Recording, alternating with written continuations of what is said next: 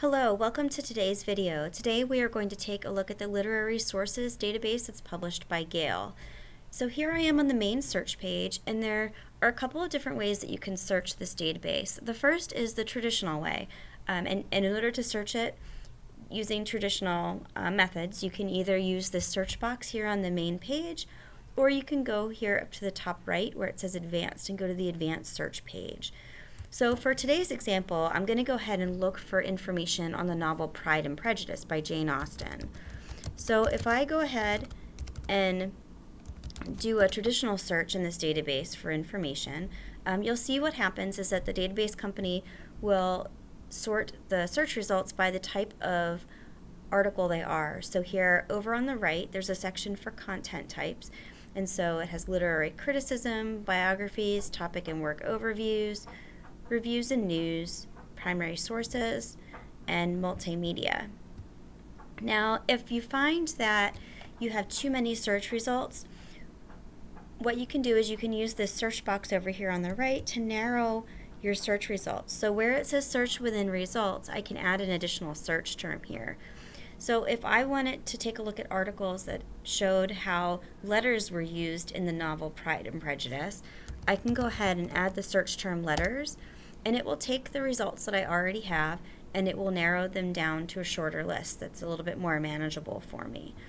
So this is how you can search this database by traditional methods. Now if I go back to the home page, there is another option that will help you with brainstorming for thesis statements. And when I go and I scroll down to the bottom, you'll find that additional search option where it says Topic Finder. If you go to the Topic Finder and you do a search here, what will happen is it will show the results in a graphic format. So let's take a look at what that looks like. So I'm going to do the same search that I just did, only this time when the database brings up my search results, instead of a list, it brings up a wheel. And so here is my search on Pride and Prejudice. So Jane Austen is the author of the novel. Elizabeth Bennet is one of the characters in the novel. And so, for example, if I wanted to see what was written about Elizabeth Bennet, the character, if I click on that, what will happen is the articles will pop up over on the right for me.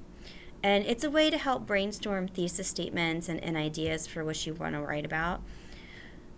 If you find that the wheel format doesn't work for you, up in the top left where it says visualization, there's also an option to switch it to tiles.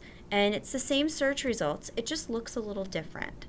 So here, I have a whole box here that says Jane Austen, and when I click on the box that says Elizabeth Bennet, the articles will pop up over on the right. So it's just a different way of visualizing the same articles and the same information. So those are a couple ways, a couple tips that you can use in order to search literary sources effectively.